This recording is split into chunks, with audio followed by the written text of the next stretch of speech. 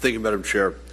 During your interview, you stated as follows at page 165, I believe that information that has come to light as a result of this process is information that the Senate would very much have wanted at the time they were gathering information from me, particularly, but I haven't reached a conclusion that any one person misled me in that process.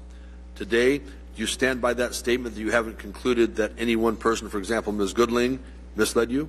That's right. I stand by that statement. I made that in my interview, and I have believed that all through the process, that no one in particular misled me when I was trying to get ready for my hearing. And nothing from that time till the present has led you to a conclusion that someone did mislead you? No, I've not made that accusation. Have you any reason to believe that someone did, whether you made the accusation or not? No, I do not have that reason to believe.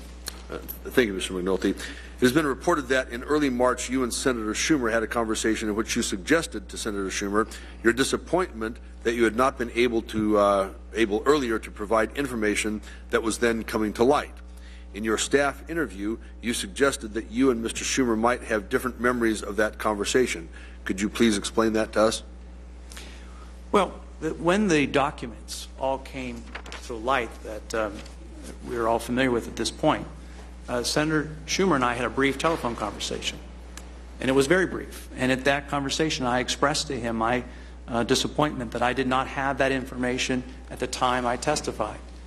And he understood that, and that was basically the extent of it.